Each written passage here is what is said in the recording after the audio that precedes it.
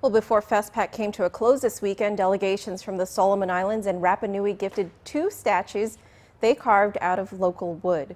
The statues were officially presented to the governor of Guam at the Paseo Festival grounds on Friday. The delegates from the Solomon Islands said the carving they are giving to Guam represents the culture, traditions, and spirit of the Solomon Islands. The Rapa Nui delegates presented a moai, or statue of their ancestors, along with a traditional meal cooked in an earthen oven they call an umu. They even gave the moai a special name for Guam.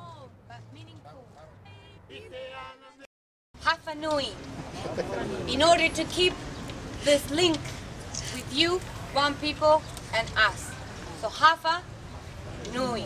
Now, with the ice, it's alive. And as they do in our island, they will protect your people. According to the governor's office, the wooden statues are being treated before being placed in the Guam Museum.